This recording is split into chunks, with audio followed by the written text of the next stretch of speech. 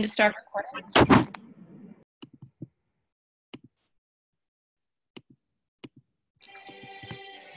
Hi everyone and welcome. Big congratulations out to the Year 2 Policy Fellows who today are doing their Teachback. So they are telling us exactly what they did on their practicum. And they are also graduating. This is the last formal requirement to be a graduate of the PWN Policy Fellowship. Everyone can officially change their email signatures to say that they are PWN Policy Fellows. Congratulations to everyone who's online. I am going to share my screen.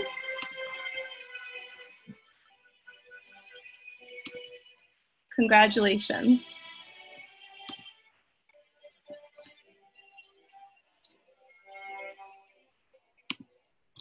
All right, everyone, it is time to meet our graduates.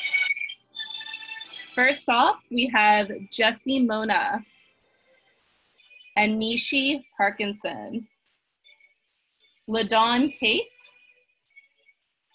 Marnina Miller, Meta Smith Davis, Olga Irwin, Roxy Shelia, Tana. Congratulations so much to everyone out there.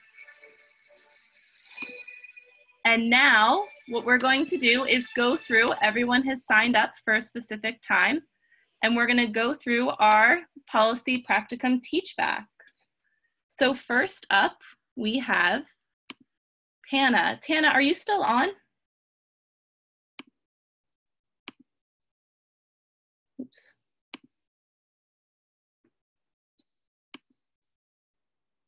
Okay, I'm thinking that Tana might not be on right now. So when Tana's able to jump back on, she can go. But for now, we will start with Jessie Mona.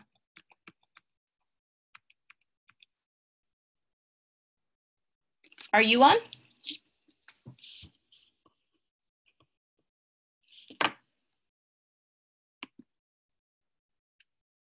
I see you. Can you unmute yourself?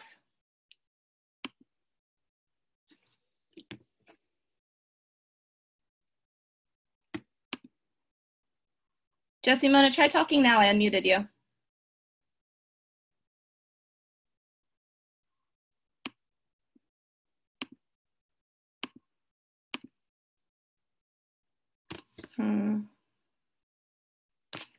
Okay, LaDawn, you are up. I will stop sharing my screen and you can share yours.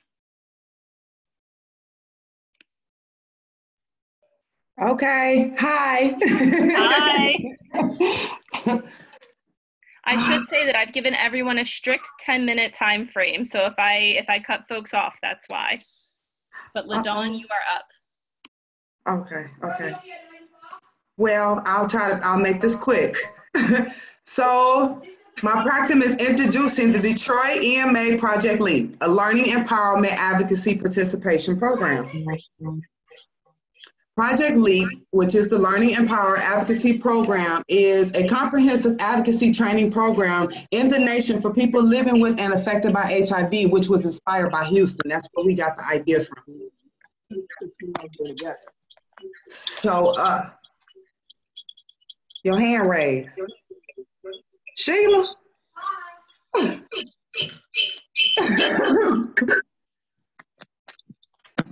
I said it was inspired by Houston. We got the idea. We actually sent 2 people down there to Houston to check out the Project LEAP down there.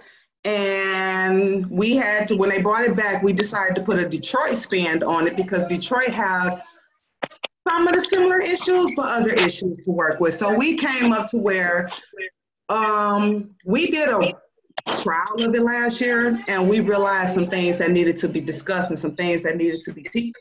So this is what we came up with. We decided to make LEAP a 10-week program. We would do it once a week on Thursdays from 9 to 2. And I am a part of a SIMHAC, which is Southeastern Michigan HIV/AIDS Council. We're going to actually have the graduation during a full council meeting. So during the prime time of the 10 weeks, we expect for our LEAP students to get familiar with the SIMHAC Council, because that's kind of part of the reason for them to be more involved with their care and the quality and understand funding and everything.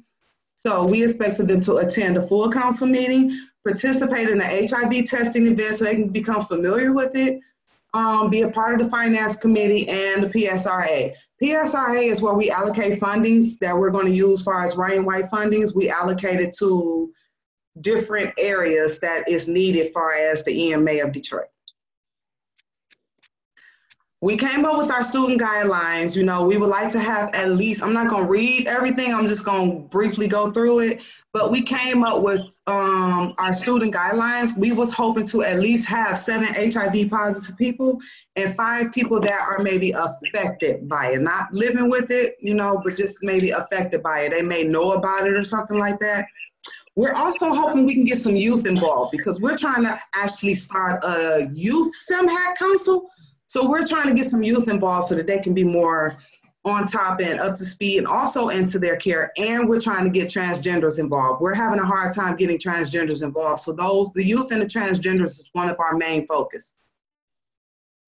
All we ask is that they be available. They understand the times and the days, and we want them to be available, complete their homework, understand the roles of the LEAP. Far as the prevention and care and services, we also want them to demonstrate an interest in volunteering, advocacy, other types of community involvement, if possible, have a past history in those items. And interpret skills far as that can help them along in the workforce. Like some of the pilot people we used from last year, they actually was able to use that to like get jobs working in the HIV field or either higher, you know, in the state level. So that was great. This is what we're going to do for the 10 weeks. Okay. So culture competency. We chose this one here to be our #1 training, far as, because in the morning time, we're going to introduce and explain what everything is about, but we chose culture competency because we understand that everyone is not aware, as far as if we do have transgenders, we need them to be safe. We want everybody to have a safe space.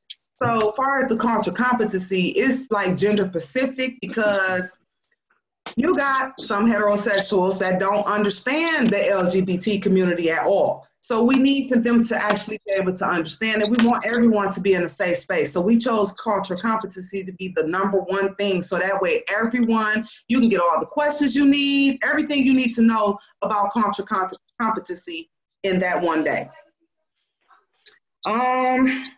The Ryan White overview, so they can understand the Ryan White, the HIV care continuum, you know, the new 2020, and the overview of how the care funds actually work. We also did an activity to where we can get the allies and the people that are living with HIV more involved and like on the same page and level. 2, I'm sorry, I'm moving too fast.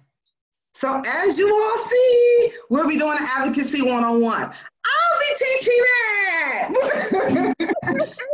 using the PWN that I was taught from you all. So I'll be using that to teach others. Okay, moving along, let me see. We also in another week, we're gonna talk about barriers and reaching and, you know, barriers people have as far as HIV, linking them into care. And on that same week, we're gonna talk about the intimate partner violence of HIV. A lot of people deals with HIV and violence, and that's something that needs to be brought up on as far as here so they can know how to handle that and how to deal with that. We're also gonna do a Teachback using the game Kahoot. I'm not for sure if everyone's familiar with that, to see what all everyone learned within the first couple of weeks. We're involving Block. So Block is actually going to do some training sections on stigma, intersectional oppression, and growth mindset. We're also going to teach on disclosure. And also y'all see I'll be teaching the intimate partner violence and HIV. Yes.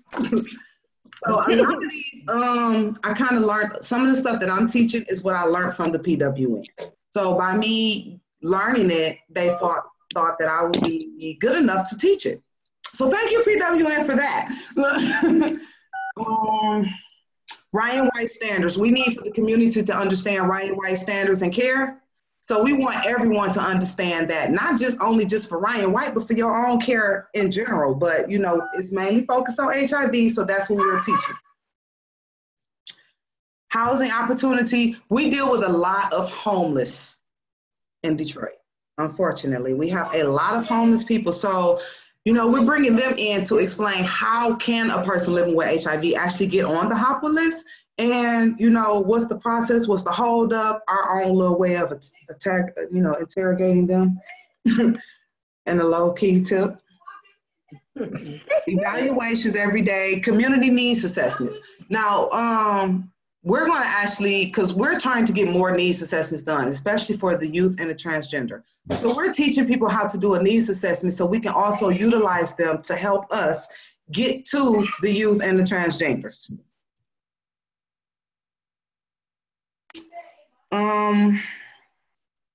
And the following weeks, in our last following weeks, we'll be learning about the epidemic of, you know, the overview about HIV, the surveillance process so they can understand how that works, because we have a program here called Link Up Detroit. So that'll kind of explain how we get those people back into care and all of that. What's the next plan? So we're going to talk about the 2020 plan. The 2020 plan is, you know, ending the HIV epidemic. I'm sorry, excuse me for my words, y'all. Epidemic. We're going to talk about the 2020 plan and how they can help with that. The SEMHAG roles and responsibilities. What does it mean to be a council member and a body member and be on the standing committee? We're also going to teach Robert Rules of Order, because on SEMHAG, that's very important to understand Robert's Rule of Order, to know how to be able to run the meeting and conduct a meeting. This is what we've came up with so far, but we are still meeting in the process of this. We actually are thinking about adding more weeks on to probably make it a 12-week, but for right now, this is what we have came up with as the committee. Right. SEMHAG has really helped a great deal, you know, taking on this project and everything, so this is great. But what we are talking about it, because I mentioned that, you know, we also need people to understand policy, you know, because a lot of questions have came up about letters, being able to write letters, and about some of the things that Trump is doing. So people have asked questions about that. So we actually was going to maybe think about adding another week in here where we could teach about as far as policy bills, knowing who is the right person to write when you see something that's going on that's right, learning how to contact your Congress people. So we actually are thinking about adding that in there. We just have not met yet to discuss the final touches about that. Great. But I know I was quicker than 10 minutes, but that's our browse through. And, you know, if you want more information about the cohorts and what it is that we came up with, you can always go to the www.semhac.org website to figure out what is our whole cohorts that we're going to do and more. Thank you so much, LaDawn. Great job. Great job. I love how your practicum was. You really worked with a whole bunch of people in developing this curriculum. Yes, we did. Yes. I'm telling you, it's not as easy as me just explaining it. It really does take work, because you got to understand what it is that you actually want to teach and what's the point of it, what you expect for the person to get out of it. Mm-hmm. So it's like a lot of planning. I do have a planning slide, but that's actually in the practicum where I show where we had the board of what we're going to do and the stickies, but that was in the practicum. So I hope I did good. Thank you all. And great job.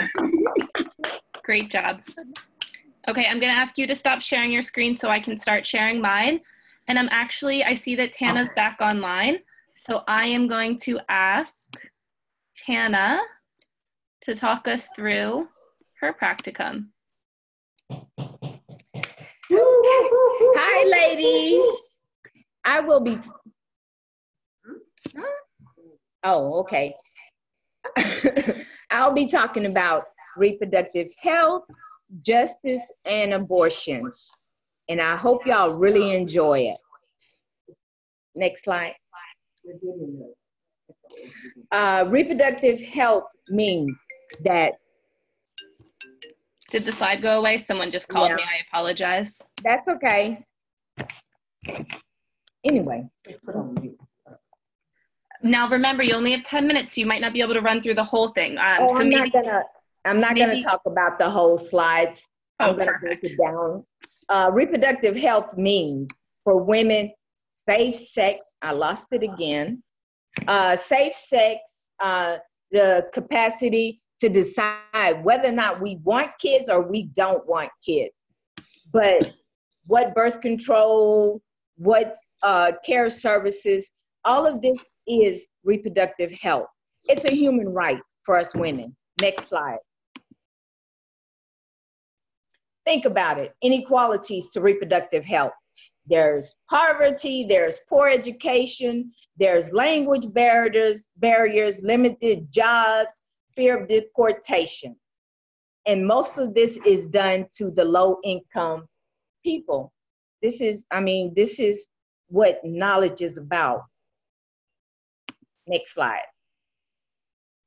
The World Health Organization accessed that 20% women of color will die, 14% of men will die from unhealthy outcomes.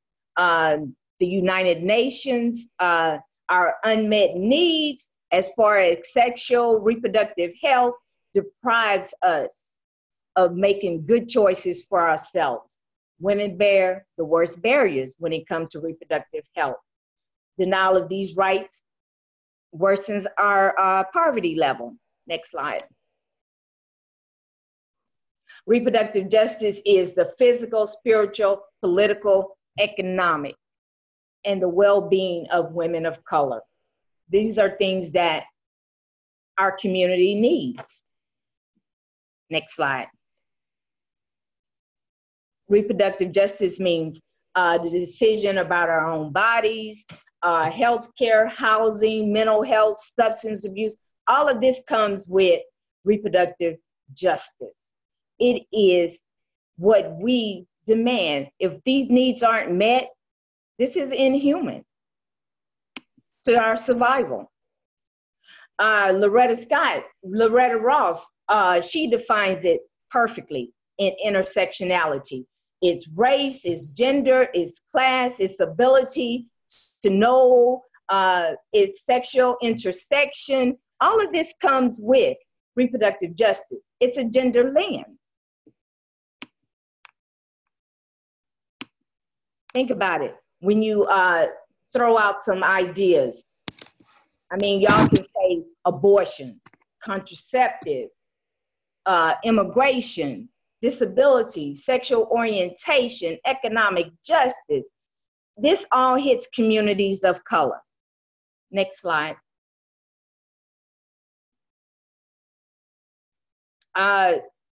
Exactly, like the International Conference of Women of Africa.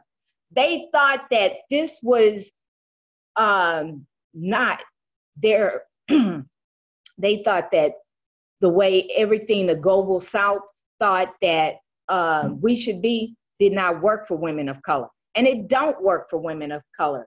White women have a better chance at getting the things that they need, but women of color have difficulties of achieving good health, whether or not we can take care of our kids, whether or not we want to have kids. Next slide. So my thoughts on the framework is social, political, economic. There is no single issue because we don't live single issue lives, by Audrey Ladon. Next slide. So I go into abortion, the turnaround study. The turnaround study examines women's mental health, physical health, and social economics, and compared to carrying a baby full term. Next slide, please. It's the physical, mental, employment, the education, the relationship status, the contraceptive. I mean, you think about it. This study went on for 5 years. And women that, next slide, women that thought that this was the best thing for them, they were absolutely right. Because after 5 years, these women said that was the best thing for them, was to have an abortion. Then you go into the gag rule. The gag rule is undercuts access to safe legal abortion by banning women's access to safe legal abortion, threatens patients' lives by restricting access for prevention. If women lose this access, where will they go? They won't know where to go. With the Trump administration putting out this new ruling that not to Planned Parenthood is devastating to low-income areas. It is very devastating. It's an attempt to keep us where we are without access to health care. Next slide. You know, I have an action alert. I have been working on, down here in Texas have been working on 86 legislation. And one of my top bills that I've been watching is HB 1500 and stop the ban of HB 1929 and SB 389. Ladies, I took a training this weekend at Planned Parenthood to get ready for this. We're gonna march on Austin's Capitol on this Thursday coming up. I am gonna turn the Capitol pink along with some of the ladies in Texas. That's the end of it, y'all. Thank you. Great job, Tana. So Tana did this amazing PowerPoint presentation so she can teach us all about the ways that access to abortion is a reproductive justice issue, and it needs to go beyond just the limited understanding of reproductive rights into a more fulsome understanding of reproductive justice. Excellent. And also, in order to understand reproductive justice, you have to learn about reproductive health. It is important, because without reproductive health, you can't move to reproductive justice. Then you can't understand what the laws are on abortion if you don't do those 2 steps first. Y'all, it was a lot of work, but it was well worth it. I learned a lot. Great job, Tana.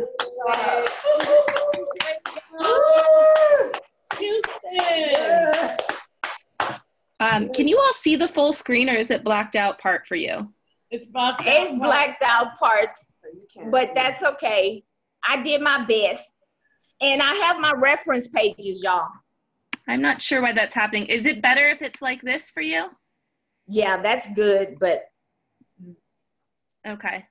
I'll leave it like this then. Yeah. To make sure it's as open as possible so you can see. Okay. So next up, we have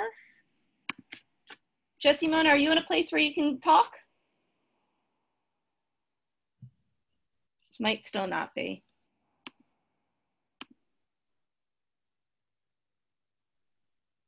Okay, so we'll try and get back to Jessie Mona a little later when she can actually speak. And so next up we have here, Kelly. She's here. She's here? Oh, okay. Jump in. Oh, okay. All right, wait. Oh, shit. Oops, someone has to take off one of their. Okay, go ahead, Mom. She can see you on mine. Okay. Go ahead. Okay. Okay. Can you see me? Can you hear me? See you and hear you. Can't wait. Okay, thank you. So I want to thank you guys for coming to my graduation today. It really means a lot. And I am going to be presenting on the 6 protected classes of medication, and it's dealing with Medicare Advantage and Medicare Part D. So I was very interested in this because I am a recipient of Medicare Part D. So I did a policy brief, which is gathering information on a particular subject so that the reader can get a better understanding and be more informed about making decisions for government policy. And I am actually still advocating in opposition at the federal and state level for this 6 protected classes of medication. There was a bill that we have going on right now here in Texas. There was actually no opposition to the antiretroviral, one of the 6 medications. So for the state of Texas, it looks like the antiretrovirals will still remain a protected class. My first intentions for my policy practicum, my practicum project, was to do a work group. I like groups, but the work group didn't work. And I think the reason that it didn't work, it was challenging. And I believe one of the main reasons that it didn't work was because of stigma. When I sent some of the participants to the AIDS United website, you know, on the AIDS United website, of course, there's a lot of things about AIDS and HIV. And I think that that was one of the barriers that prevented people from wanting to get involved. The lessons that I learned from this, though, is that I need to look outside my comfort zone for participants instead of working with people that are associates, acquaintances, friends, or family, because that definitely did not work. My successes is that I was able to work with my host agency, MMAC, my coach, Sable Nelson, who was very knowledgeable actually on this subject. And I was a strong voice at the table with AIDS United in Washington, D.C. A couple months ago. And I actually sat at the table with the guy that does the policy reform, senior vice. And I also sat at the table with the admiral, who is the admiral for Health and Human Services for the United States with the Trump administration. And I also got to meet Health and Human Service Secretary, Mr. Azar, and we all took a picture with him. Next slide. Now, this is what piqued my interest in looking at these 6 protected classes of medication, was these 4 words that I saw: reignite the HIV epidemic. That was startling for me, because normally what we see is ending the HIV epidemic, not reigniting it. And so I wanted to know what impact this would have on my health. My restriction to life-saving medications would be an issue, and my longevity. So it was very important for me to get in there and find out what were these 6 protected classes dealing with Medicare Advantage and Part D. Next slide.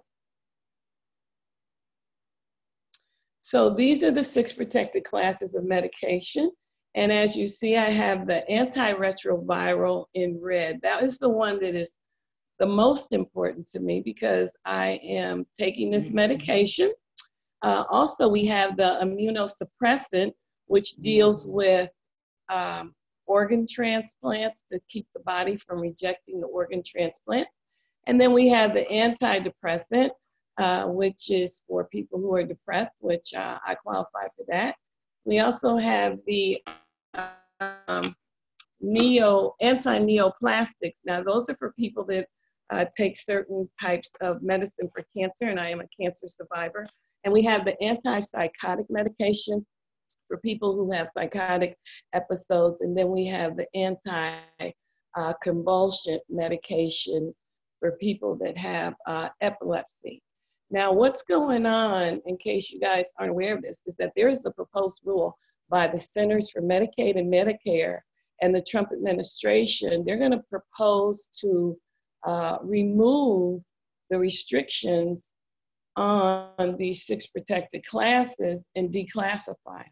And when that happens, we're going to be subjected to step therapy, meaning that when your doctor says you take medication A, insurance company says no. We want you to take medication B because it's cheaper. And this is all in the frame of saving money, which is a guise, you know, you can't believe this administration. So once your body starts indicating through your labs that this B medication is not working, it's called step therapy. And then hopefully you will be able to get back on the medication that your medical informed provider, your professional, is saying that you need to take. And this is something that everyone needs to really pay attention to, these 6 protected classes of medication and what Medicare and Medicaid are doing, as well as the Trump administration, because if they do it with these 6 protected classes right now that are dealing with Medicare Advantage and Part D, what will it be next? Next slide. The journey continues in the policy world. As long as there are policies, we're always going to have work to do, ladies. We are always going to be creating policies as well as changing policies. My takeaway from this practicum project was that I have the strongest courage and confidence to participate effectively at the local, state, and federal levels of government policy. No ifs, ands, and buts about it. And the Policy Fellowship has given me the courage to use my voice and speak up to the injustice in the world, not limited to my community, but in the world. And so that's very, very important. Those educational webinars and presentations that we were privy to as being a policy fellow were very informative. And the good thing about them is they're just a click away, and I can always go back to those webinars and presentations as a refresher in my mind. Creating and changing policy. You know, as late as yesterday, I was on the NMAC website, and I saw that word infected just one time too many. And so I did a little background digging. Even though my coach is a part of that organization, I wanted to go as high as I could go. And I did send it to the upper level of management at NMAC. And I explained to them that these words, infection, infected, infecting, positive, and HIV people, is very stigmatizing, which promotes the epidemic to continue. It promotes shame, it promotes guilt, it promotes isolation, it doesn't do anything positive. And so every time I see that word infected and I think of an infection, well, I've had a few, you know, when I skinned my knees and I was a little girl, I remember them being brown and yellow and green. Just Simona, 1 minute warning. They didn't look like me. And so creating and changing policy is going to be very important for us to continue to stay involved in. And I have been invited to attend the annual AIDS Clinical Trials Group Network Marketing in Arlington, Virginia in the next couple of months. And I'm also a part of the PWN USA Texas chapter Rapid Response Task Force. And what we are doing is actively monitoring House and Senate bills at the state level. Next slide. So working on this Practicum Policy Fellowship for PWN this past year, it's been truly rewarding. And I'm grateful for the opportunity to have been a part of it. And I'm very, very proud of my accomplishment in becoming a PWN USA Policy Fellow. And I want to send a special shout out to Kelly, who brought us to the finish line. Thank you so much, Kelly.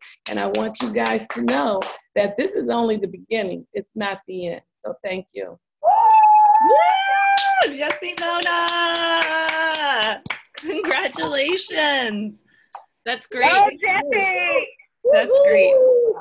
I love it. Feels like there was like 4 practicums built into that one practicum project. It's amazing how much you did. Thank you. That was. All right. So next up for us, we have Miss Roxy. Let me pull up. So Roxy did a fact sheet on SNAP work requirements, and this is what it looks like. I'm going to send it over to Roxy to explain what's going on. Hello, everybody. Well, I did my practicum on what is a Supplemental Nutrition Assistance Program and work requirements. SNAP, formerly known as food stamps, is the nation's most important anti-hunger funding program, reaching 42 million people nationwide in 2017. In the fiscal year 2017, the SNAP program reached 3,921,000 Texas residents, or 14% of the state population. In the state of Texas, more than 79% of SNAP participants are families with children, 28% are elderly or disabled, 48% are working families. Nationally, 68% are families with children, 33% are elderly or disabled, and 44% are from working families. The average SNAP benefit in 2017 for each household member was $125 or $1.35 per meal. Currently, there are 22 states, including DC and Guam, that have a federal regulatory minimum for work requirements. Under current federal law, it requires that adults ages 18 to 59 receiving SNAP benefits work part-time or agree to accept a job if offered. There are stricter requirements for able-bodied people with no children ages 18 to 49. They're subjected to work 3 months limit of benefits in 3 years, unless they meet the work requirements of working 80 hours per month. Failure to meet these requirements result in disqualification of SNAP benefits for 1 month for the first occurrence, 3 months for the second, and 6 months for the third. 6 states disqualify the entire family if the head of household fails to comply.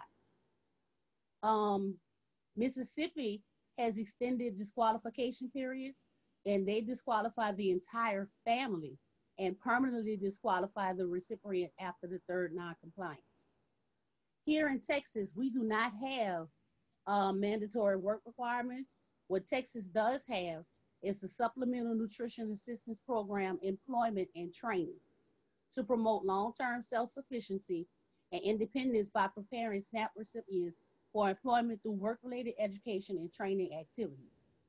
The goal of SNAP ENT is to assist SNAP recipients in obtaining employment, including provision of work opportunities for 18 to 50-year-old able-bodied adults without thorough participation in the work programs and education training activities. Elderly is considered 60 years or older, and if you're disabled, you must meet one of these following criteria. You receive federal disability or blindness programs under the Social Security Act, including Supplemental Security Income, which is known as SSI, or Social Security disability or blindness payments. You receive state disability or blindness payments based on SSI rules.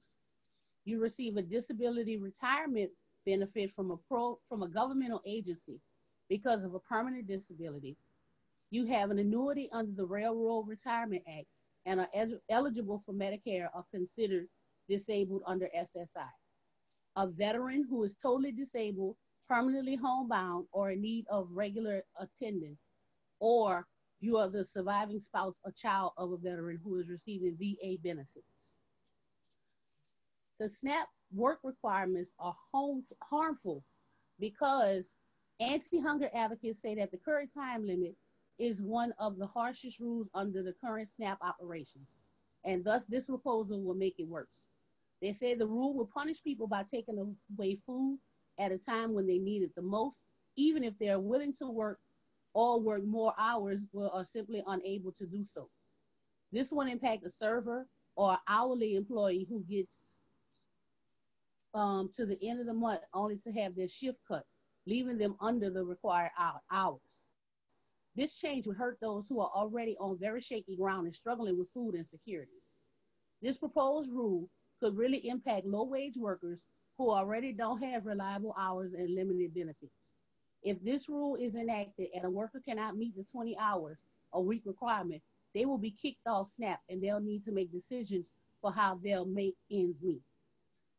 The fallout will also put a big strain on organizations that serve people who rely on SNAP for every meal that Second Harvest Food Banks puts into the community. SNAP puts out 12. Thank you. That's huge. Thank you so much. Great job. Woo! We talk about Medicaid work requirements a lot. I don't think we had as much of a conversation about SNAP work requirements, and Roxy just did an amazing job, right? Squeezing all of that information into 2 pages. Fantastic, really well done. Thank you. So you still have 3 minutes left if you want to use it. I was wondering, can you talk about what inspired you to take this project on? Why you chose this issue? Because I understand that it's a big issue. Like I said, people living in low income communities, people in marginalized communities. Some people, like I stated, they're like waitresses or bartenders or something like that don't get reliable hours. And if they can't meet the requirements, then the SNAP program will completely cut them off. So then that leaves them in a position where, do I pay my rent or do I feed my baby? And I don't think that that's a decision that anybody living in America needs to make. Yeah. Thank you so much. Fantastic job. Very good. Thank you. All right. From here, we now move on to Meta. Are you on? Yeah, can you hear me? Perfect. We can hear you. Take it over. Let's hear what your practicum is. Okay, my practicum was a policy brief, and I entitled it, "I Deserve Protection. The Time is Now." Next slide. And what I talked about was a Louisiana statute that provides that employers with more than 20 employees within the United States shall not discriminate against employees for reasons based on age, race, sex, religion, or national origin. Keep that in mind. Next slide. All right, what I did a focus group that hosted 10 Black trans women to interview them on their lived experiences of employment discrimination and experiences of being treated unfairly based on sexual orientation or gender identity. There were 10 women present, and what they shared only fortified the feelings that I had about the need for employment protections for Black trans women. Listening to these women describe their experiences and what it's like to work as a trans woman in Louisiana, to say the least, was not only angering and frustrating, it was heartbreaking over trying to be yourself, to listen at these women's stories and to listen to what they had to go through just to be able to provide for themselves and their families. Next slide. So this is what I heard. One of the women said that I wake up in fear and I go to sleep in fear. Each time I leave my home, I am bombarded with thoughts of being assaulted if I'm lucky, and if not, killed, while trying to provide for myself and to keep a roof over my head. Another woman stated that many Black women choose sex work and drug work, not because when they're out there, the folks are picking them up, they know who they are and what they're doing and why they're out there, and that's why they stop. It was about doing this kind of work, really, they didn't feel so judged. Knew what was it was about, they told me that it was about supply and demand. And by far, it was not their first choice. It was horrifying that because of what they faced at work, they chose sex work or drug work just to keep a roof over their heads. Next slide. All right, what can we do? To begin with, what we did, well, we looked at some cities in Louisiana that have protections for all. And while as a state, Louisiana certainly needs protections for employment rights for trans women of color, there should be no debate No debate as to whether we need it, but when. We do know that in New Orleans, they've banned all gender identity discrimination. And we can start as a state by implementing across the board. Louisiana has seen close to change many things, even in the face of its citizens accepting not only trans individuals, but equal employment protection for all its citizens. California recently enacted legislation that amended the Fair Employment and Housing Act to expressly prohibit workplace discrimination and harassment based on gender identity and gender expression. Surely, we can all see the benefit of that legislation and the impact that it would have on the Black trans women of Louisiana. Next slide. Black trans women of Louisiana face obstacles, stigma, and discrimination just for being who they are.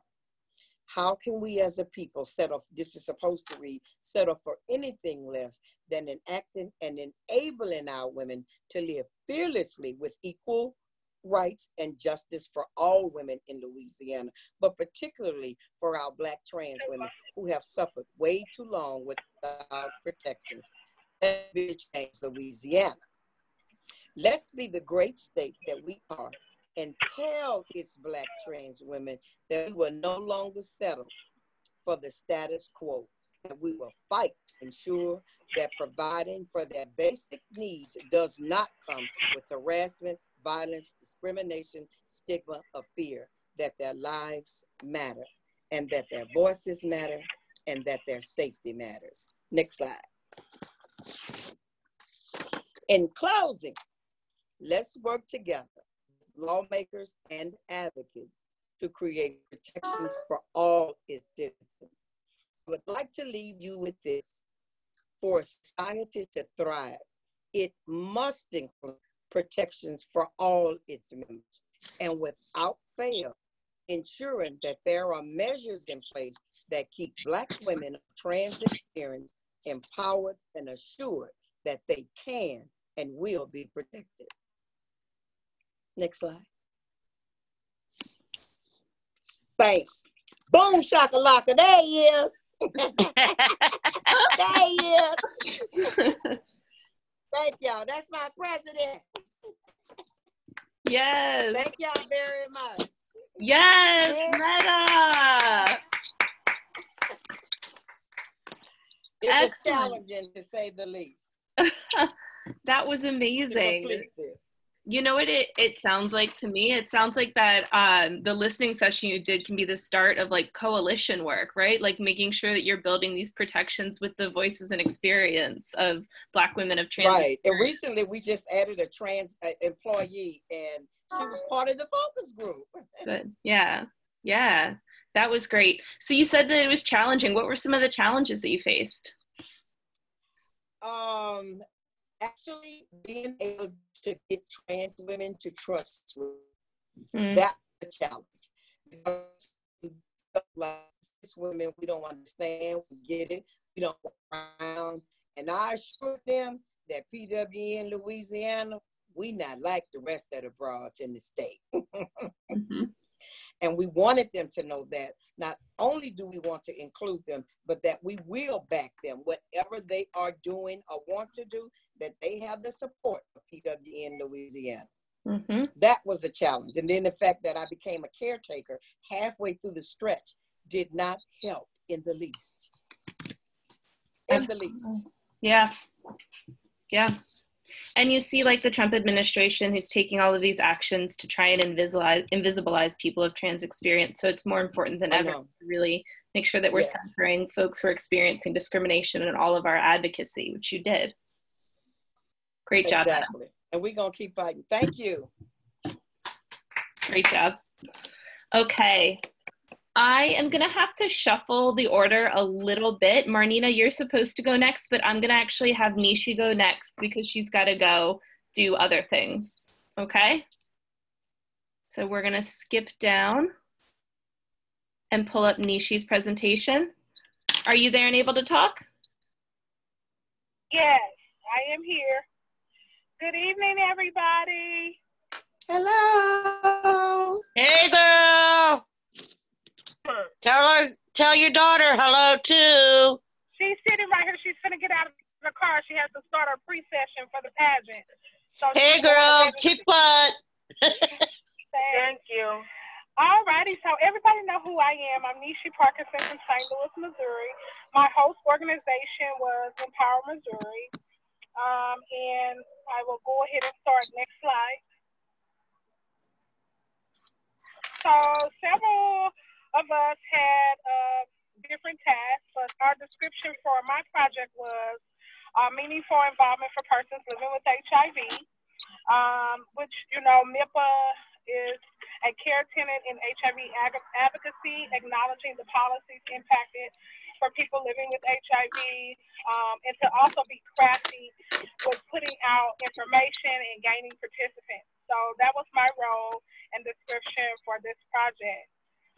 While working with Empowerment Missouri, I was able to attend several events in St. Louis and Jefferson City and Columbia. The first event was with Senator Tracy McCrary. She's working on our bill to change the language for HIV decriminalization laws here in Missouri. So we were able to work alongside her and Senator Rader to create an fact sheet about two bills that would modernize Missouri HIV laws. We provided feedback and testimonial statements during our lobby day in Jefferson City. And we're also headed up another lobby day on Tuesday, which is tomorrow in Jefferson City tomorrow. I attended all virtual conferences and calls, in-person meetings. I am also pending one in-person meeting with our city alderman to talk about my testimony and the story behind my personal experience with living with HIV. So I'm very, very happy to have that opportunity to share with her. Next slide. Okay, you guys, I can barely see that, so I'm gonna flip my paper copy so that I can read along. The steering committee that I was involved in was the education and membership with Eminia. She was nominated to be our lead person, and I agreed to be part of her staffing, just to kind of educate the community, build the membership, and basically build that space for persons living with HIV. Also, we had an opportunity to have legislator Susan Gibson accepted a role being a lead stakeholder for us, and that was staffed by Brianne. Our advocacy and media person, Diane Buckhold, she accepted the lead position also to work with Molly Pearson with Empower Missouri. She's also an intern, and she's phenomenal. I love working with her. Our advocacy day considered St. Louis, Columbia, Jefferson City, and Kansas City, Missouri. So we had all individuals from all different cities and categories just basically break down a list and go meet with all of the representatives and talk about HIV criminalization laws and what our views and how we felt about the laws and the language and the verbiage. Our first coalition advocacy meeting was back on Tuesday, February the 2nd. We had roughly about 12 of us, and we broke up into different small groups. Miss Janice Evans, she retired from the Minority Health system here in St. Louis, which is in Jefferson City, and she accompanied us on that advocacy day. So I was able to partner with her and JMO to talk with our legislators. Update on our registration numbers. I don't have the registration numbers quite handy to find out who has been registered and who's part of our team. But the people that I've already listed before are still actively working with our team. We also had meetings where we set up with our members of the health and mental health committees. We conducted voicemails, we left messages, we scheduled times to meet with them. And Molly is also working with the team to schedule more visits outside of the visits that we already have scheduled. Next slide. So the two bills that we're working on for Missouri is the HB 166, and there's a link there. So if you want to go back to the slides, you can actually go and do a bill tracker on what the actual bill is doing. And that is under Representative Tracy McCrary, and she's a Democrat out of Olivet here in St. Louis, Missouri. And Representative Rader is a Republican. He lives out of Sikeston, Missouri, and he's overseeing the HB 167. Both of these bills were heard back on Monday, February the 4th. And next slide.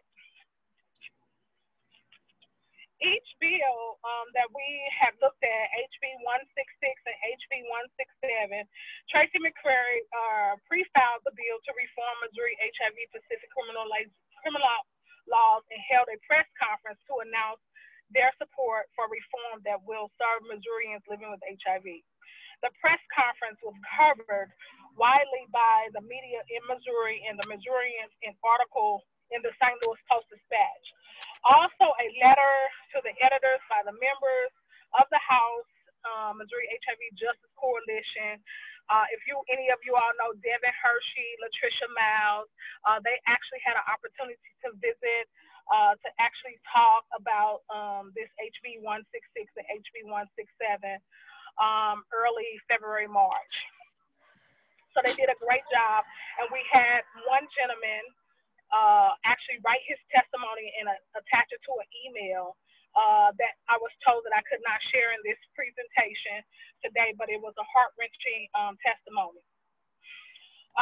The bill HB 167, Representative Rader, and HB 166, Representative McCrary, are similar bills filed last year when the coalition was integral, a part of the drafting. So between 2008 and 2019, the two sessions that they had various stakeholders have expressed the support for changing the law and changing the language. The Missouri HIV Justice Coalition has endorsed these bills and will continue to monitor them and prepare for any potential committees hearing during the upcoming 2019 legislative session. Next slide. So this Advocacy Day happened, and I believe advocacy makes the world go around. So the one that I mentioned about Devin and Latricia actually meeting up in Jefferson City, the Missouri HIV Justice Coalition, you can see in the slide the phenomenal people that are in the picture. And then to the left of that, you see Janice and I also. With that being said, all of the things that we've done for HIV is not a crime with all of the representatives that we have on deck for us, I think that we made a significant amount of headway. I think they hear our gripes. I think they hear our testimonies. I think they hear the real-time moments to really make a change for Missouri as a whole, but we're not there yet. And this chapter for its policy for me, like Jesse said, is not an end. It's a continuance to kind of let our voices continue to be heard, continue to be moving through our communities, to build memberships, to build education, to continue to build platforms and capacities around this, heart-wrenching topic that some people are just not educated about. And as we are in this moment, JMO is actually sending me new updated information on HB 166. So I cannot wait to hear and read the information of the next steps. I want to say congratulations to everyone on this platform today. Sisters, we still moving. We're ambassadors for policy, and congratulations to each and every one of you guys. I don't want to cry, but this has been a phenomenal journey, and I've had a lot of hiccups in the road, and some of us have had a lot of hiccups in the road, but I want to just say stay strong, keep moving. Self-care is the best care, and we are winning at this point. We want to thank PWN for all of the hard work that they have put in us. I want to thank our coaches. Wish us well. Cry Purple will be at the Sync 2019 conference next week, and we have a big 90-minute workshop that we will be integrating and changing lives for the best. All righty. All right. Congratulations, Mishi. Great job. And don't make me cry. Don't make me cry. Please don't make me cry. I wish you could stay on for us. We actually do. So are you going to be able to jump back on, do you think? I'm going to try. They won't let her start her session without me being in the building. So let me run in and I'll try to jump back on. I'll leave you guys on mute, okay? Okay. We love you and appreciate you. Great job. All righty. Bye for now. Bye. All right. That was excellent. So now we are going to jump back in time a little bit and turn to Marnie, who did just one of the most stunningly beautiful fact sheets I think I've ever seen, but I'm going to let her take it over from here. Oh, you're so sweet. I wasn't able to make a, like you guys have all made PowerPoints. I wasn't able to make one because I'm out here at work, but I hope we can make it a little bigger so that they can see it. I don't know if you can.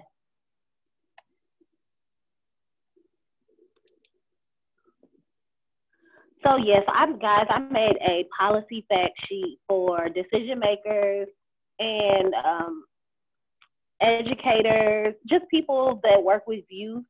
I wanted to make this policy fact sheet just because I think that lawmakers, parents, student government organizations, as far as like the kids who run for student government in their classes, teachers, and I also found out that each school has a school health advisory council. So it's basically a council made up of teachers, of professionals, and even of community members that are in the community that makes entire decisions for the entire school district.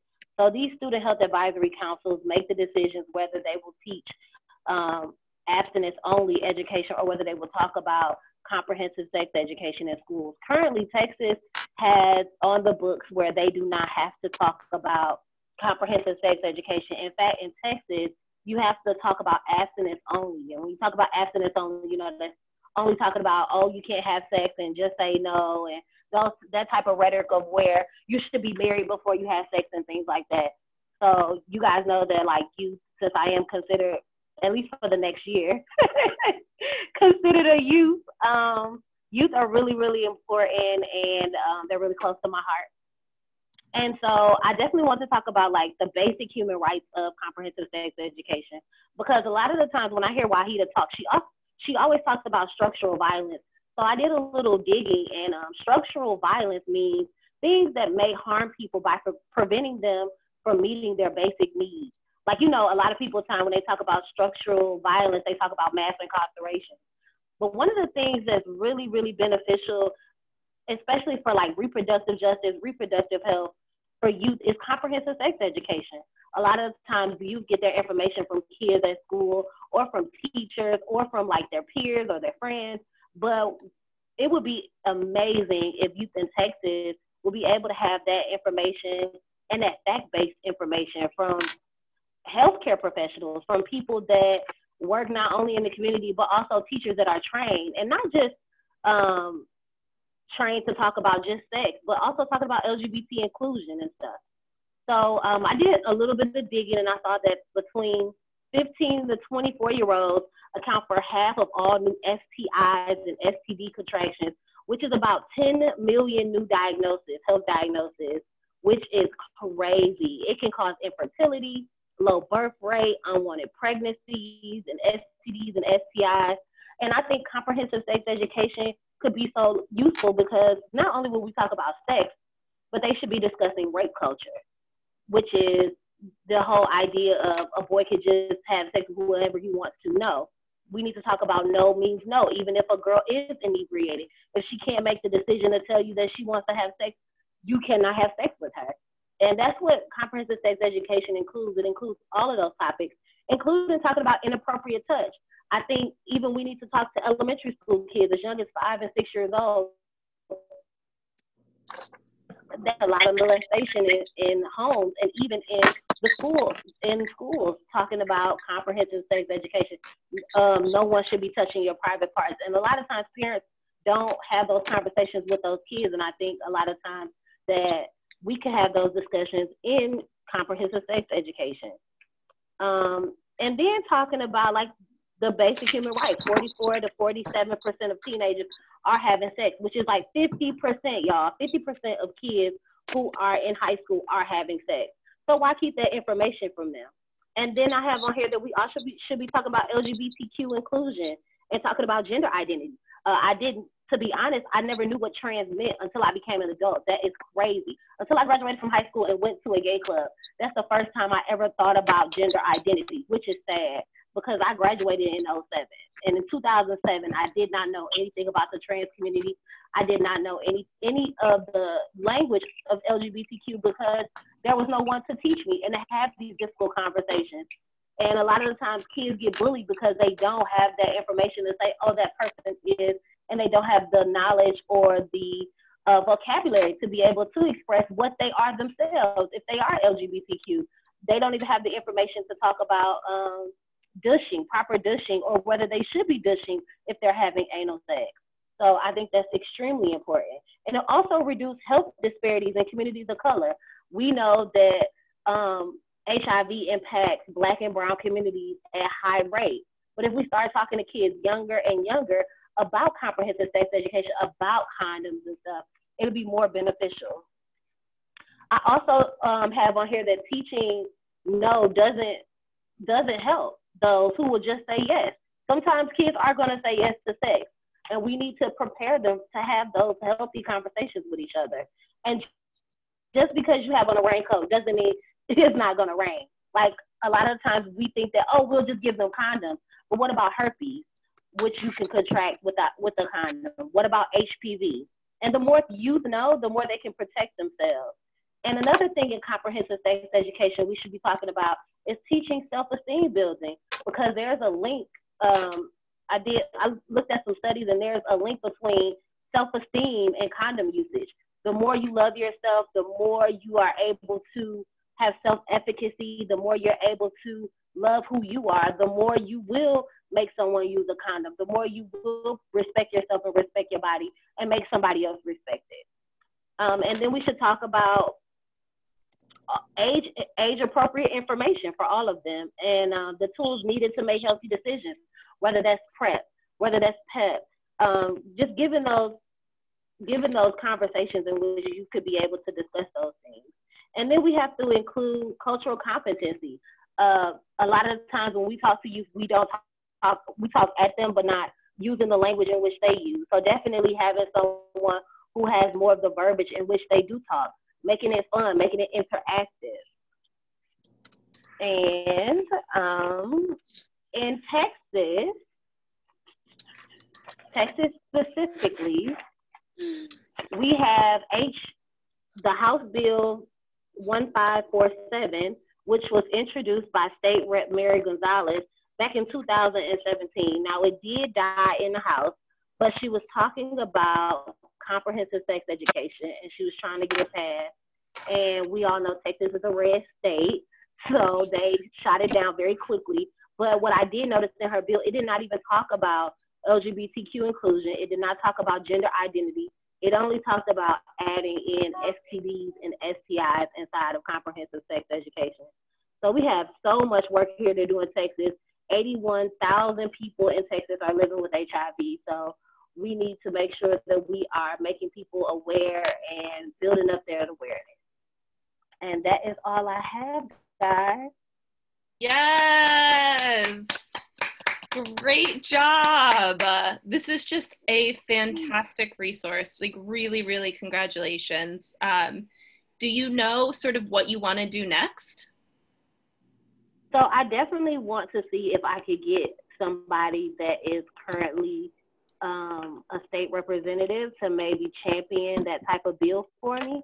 And maybe I can get my PWN sisters down here so we can rally up one of our champions here in the Senate or in the House to maybe do something about this, because I think this is extremely important and something that Texas definitely needs.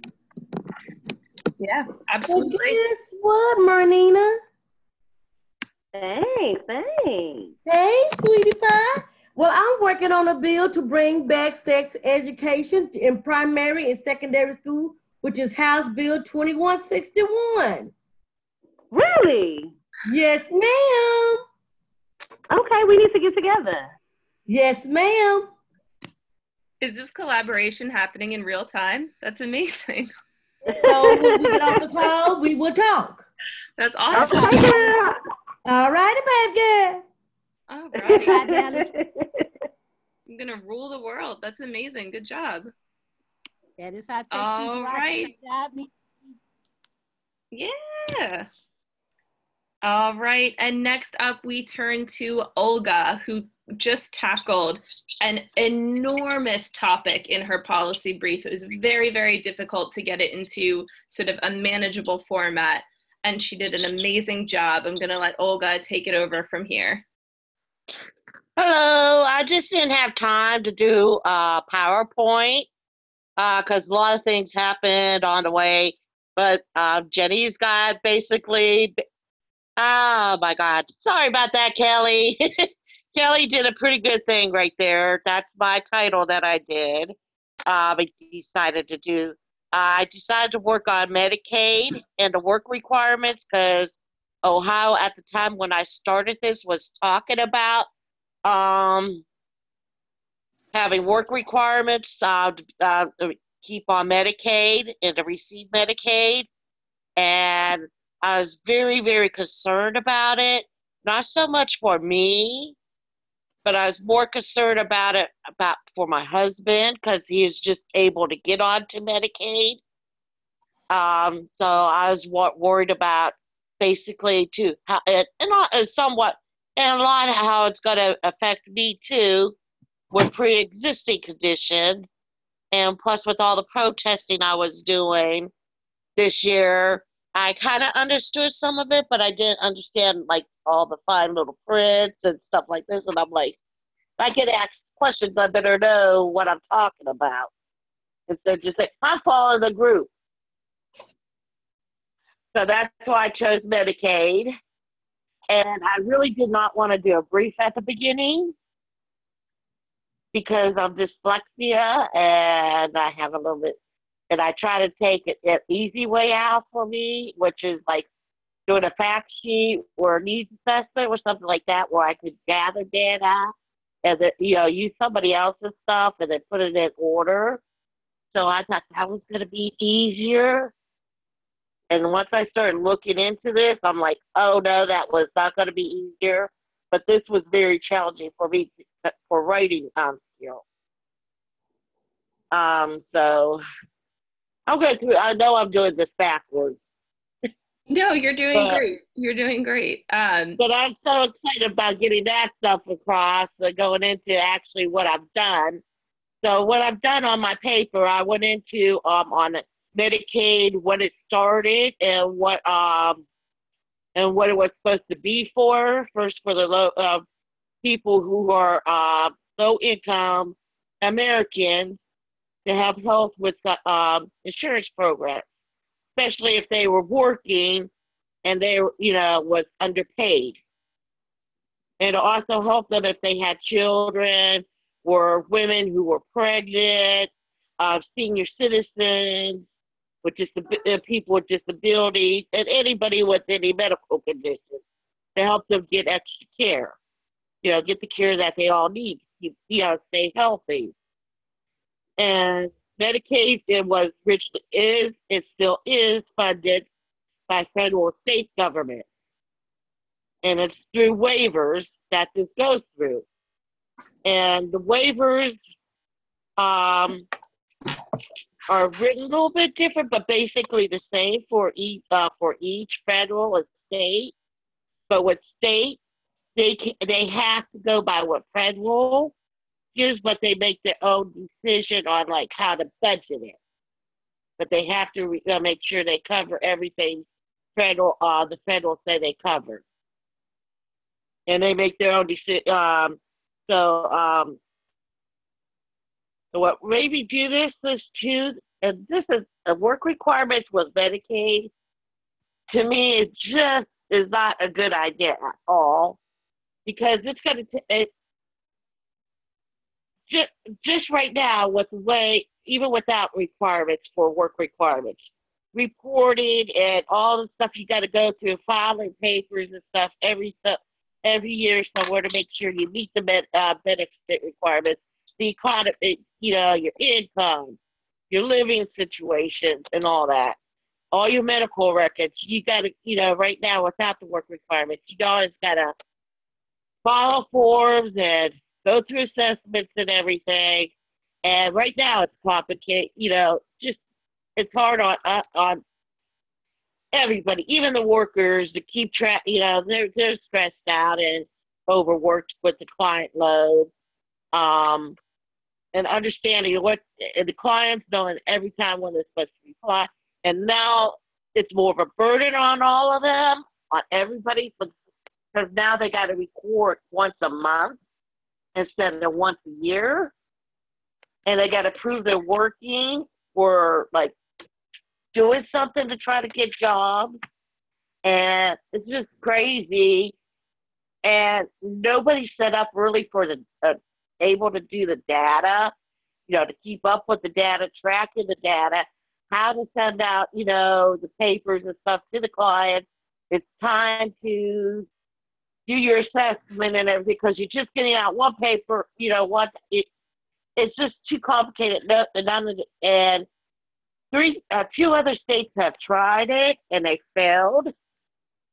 Arkansas tried it, and the main reason why they failed was because they had a very bad system and a hard time trying to figure out how to track. In fact, 5% of the people living in Arkansas were subject to work requirements, and in 1,200 out of that 12,000, about 12,000 people were cut off of their benefits. Not because they weren't working, they were working. But they didn't know all the requirements that they needed to do to keep their benefits and to keep track of when they got to report and all that. And then they didn't know that you're only eligible for, you're cut off, you're ineligible for 3 months, then you can reapply.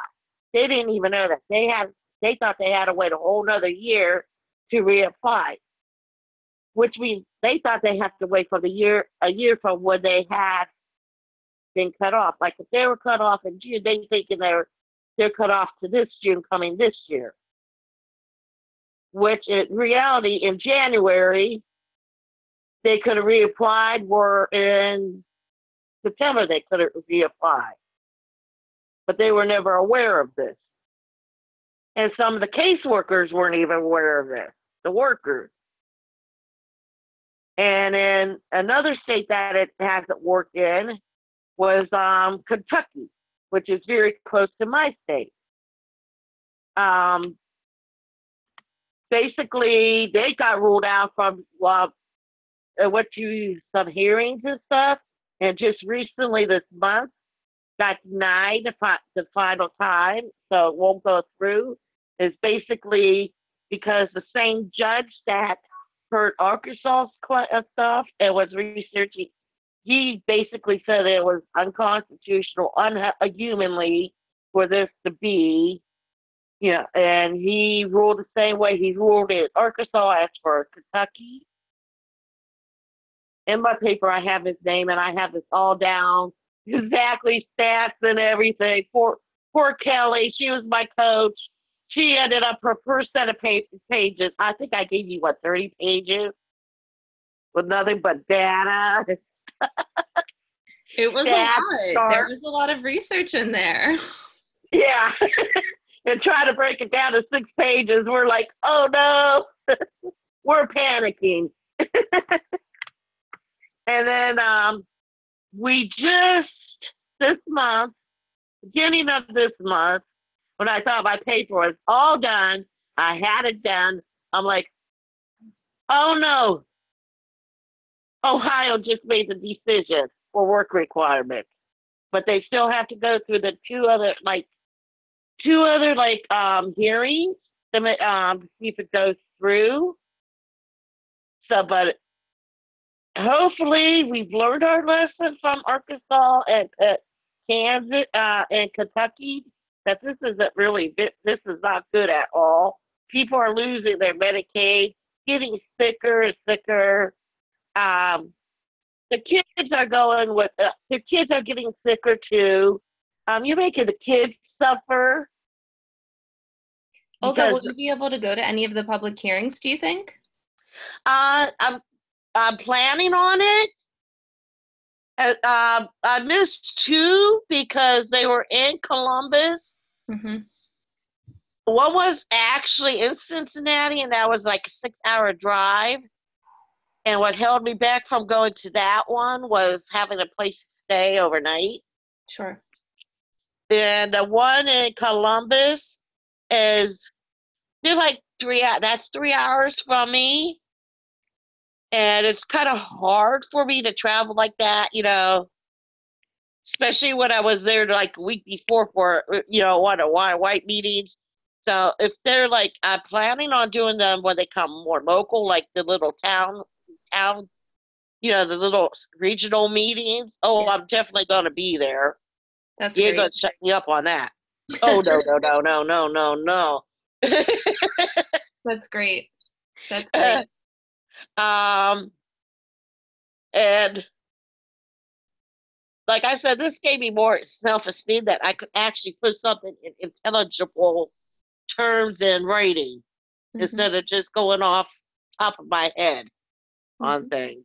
Thank you for going through all. I had you going all over the place, but this stat was for this. Oh, wait, this is relevant. I don't know how you went through those notes. You did great. Congratulations to you for finishing. And I'm ready to write more stuff. I don't know if I'm going to have time yet. I doubt if I'm going to have time. I wanted to do that for the staff's benefits. Congratulations. A big round of applause to Olga for finishing up that practicum. Very good. Okay, and we are ending with just a bombshell of a practicum. Now up is Shelia to tell us about HIV care and disclosure while incarcerated with this amazing PowerPoint. Hello, everybody. Can y'all hear me? Hey, girl. We hear you. Gotcha. Oh, because I can barely hear y'all. Hey. Hey. Well, as you can see, I'm doing my practicum on HIV, healthcare, and disclosure while incarcerated. Next slide, please. The table of contents will be as follows. Description of the state laws on HIV criminalization stats, graphics on the maps, interview with people who was living with HIV while they was incarcerated, and research upon their release, and bridging the gap, linkage to care. Next slide, please. Okay, the facts of HIV laws in the United States. Next slide. Okay, the dark purple, the burgundy, show there are 34 states with HIV-specific laws. The light reddish states are the states with general felony laws. And the gray states are the states with communicable disease laws. But in Texas, we have no laws. Our laws is like general felony. We use our body as a weapon. So we are working on that though. Next slide, please. Okay. I interviewed a 50-year-old Black trans woman, which is Jamie Collins, who was incarcerated in 2017. And there were several questions that I asked her because I was just nosy. I asked her when she got ready to be placed, how did they place her? And they asked her, what did she want to be on the homosexual dorm, the HIV dorm, or in general population? She said that she did not want to be on the homosexual dorm because she didn't want to be around all them sissies. She said she didn't want to be on the HIV dorm because she didn't want to be stigmatized. So she chose general population. That while she was in there, everybody was treated, she was treated fairly. And when she went to go get her meds or went to her appointment, did nobody know what she was going to the doctor for. So it was good for her. Next slide, please. Okay, the next one is on Carrie. She went to prison in 1998 for the first time. And while she was there, she was in Gatesville, Texas, on Mount View unit for women. She was placed in a dorm with women living with HIV and AIDS that was pregnant, mostly young girls. There was no disclosure at all for the women. And when they would get called for their meds, they would say, move aside, everyone, here come the HIV people. So she said that it was a lot of stigma toward them, and it was a lot of young girls who wanted to kill themselves because of that fact, because they didn't have no privacy whatsoever, and people were picking at them. And even though I didn't realize that the HIPAA law and the guidelines were not enforced during that time. Okay, and if we were women living with HIV and AIDS, you will be only liable to work in the medical folder department, to where that's the only thing they could trust you with, because they wasn't educated on HIV and AIDS. Next slide, please. Okay, Carrie went back to prison in 1999, and there she went to Grapevine, Texas, which was in Dickerson, Texas, on Texas City unit. And there she was in a hospital unit where she was placed, where there was no dorm assigned to them, because the fact it was behind the building where everybody that had any kind of medical condition was stationed at. They was housed in this particular dorm. So if they went to see their doctor, did nobody know what was going on? They just went to the doctor, got their meds, and went on about their business. And on this unit, they didn't have to worry about being disclosed. But the one thing that did trouble her was that everybody on the unit that was getting medication, they was getting AZT, 3CT, and D14. And many of the drugs that they was given was harmful and wasn't helpful. And most of them was dying from cancer or from the drugs. Okay, next slide. Skip that slide. Okay, next slide. Okay, now, transition from correctional to community-based HIV care. After doing detailed research with the www.ncbi.nim.nih government, I learned that weeks immediately following release from prison, a particular vulnerable period for most former inmates. It increased causes, mortality, high rates of drug overdose, as well increase in HIV transmission risk behavior has been demonstrated during this period. Getting back into care is very low following release, as most inmates lack health insurance and ties to regular source to care. I think this is where they need a gatekeeper to, once they are released from prison, that they have somewhere there, or before they leave prison, to be there for them, to get them linkage into care, to where there will be no barriers for them, to where there be no more new transmission. Next slide, please. So I have came up with a project that I'm going to be doing called Bridging the Gap, which I will be approaching a couple facilities and teaching them classes on HIV 101, which I learned for PWN, to where I can get most of the re-entries, people living with HIV, into care as soon as possible.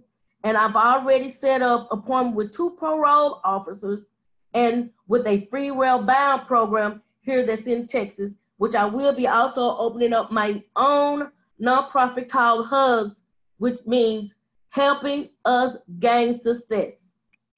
And that is the end of my presentation. Woo! Your own nonprofit? Yes. That's amazing. Congratulations. Thank you. What inspired you to take this project on? Well, when I was in prison, well, I can't say I went to prison. I was at Club Med, and I noticed how a lot of people were being treated who were sick, but I didn't know what was going on because I wasn't diagnosed at the moment.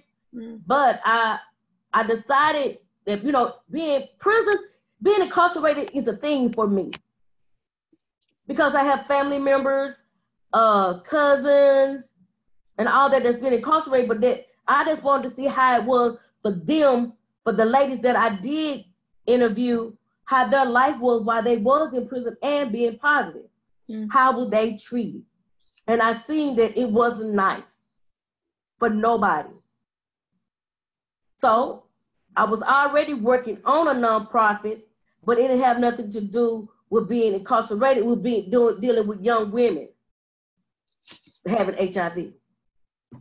Okay. So that's why I thought about it, and I collaborated with someone else here when I was talking about how I was trying to bridge the gap in between the two, because that's how most of them get out of care, because once they get home, they don't have that medication. They don't have that resource. They don't know where they can go to get what they need.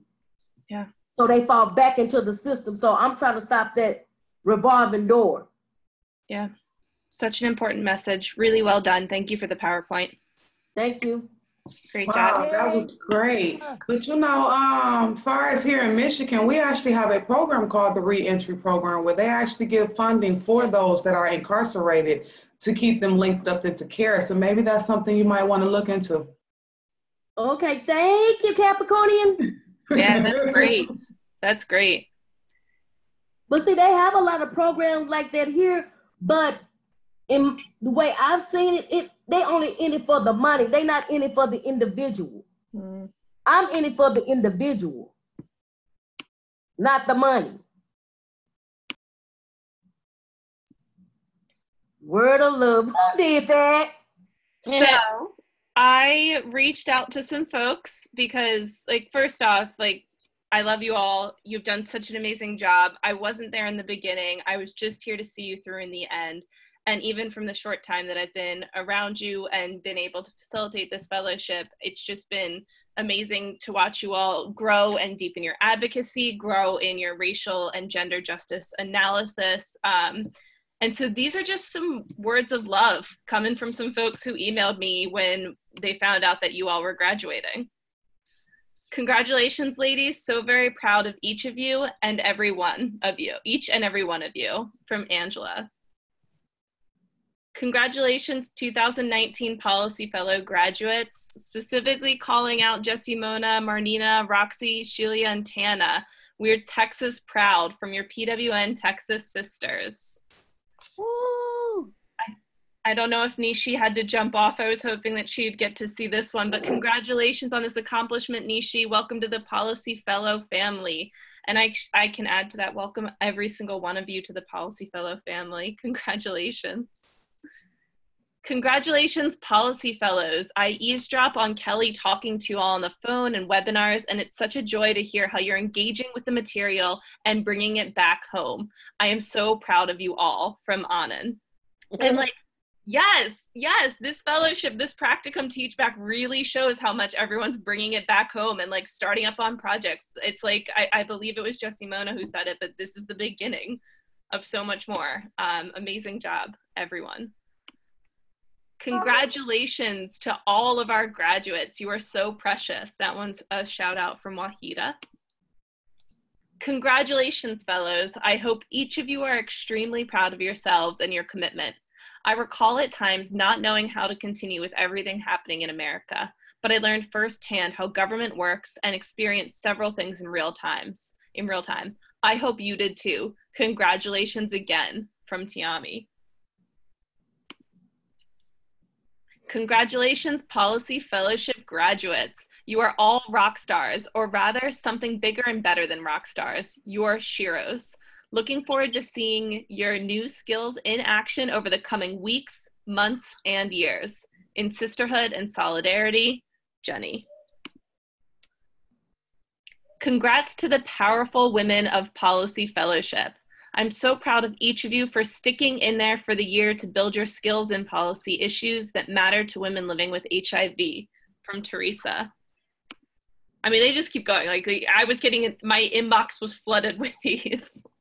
Congratulations, sisters. I am very proud of all of you for your dedication to the year of Policy Fellowship. It takes commitment and dedication, and you all conquered the year. Congratulations. With love, from Brandy.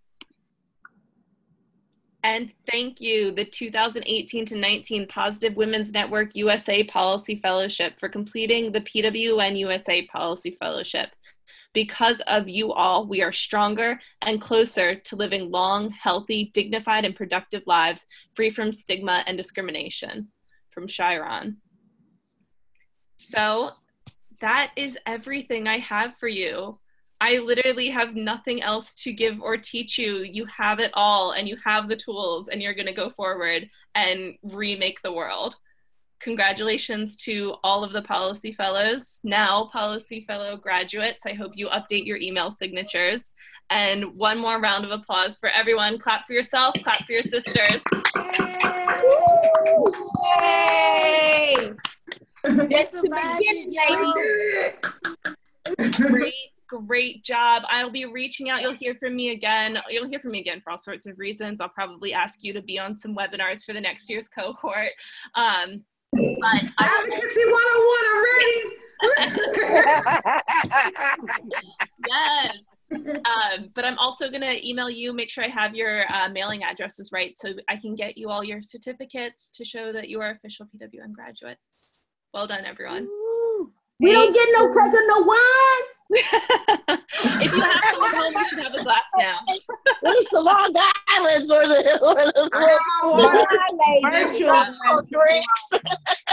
I have water. Cheers. I got my water. Uncle, we'll drink on Saturday. Bye. That's right. Nishi are presenting. Yeah, Nishi and Sheila are presenting in DC this weekend, so we're gonna celebrate there. A mini fellowship reunion. That's awesome. No, yeah, well, good luck, y'all. All right, everyone. Fantastic job. I'm gonna stop recording. Thank you. Love y'all. See ya. Bye, guys.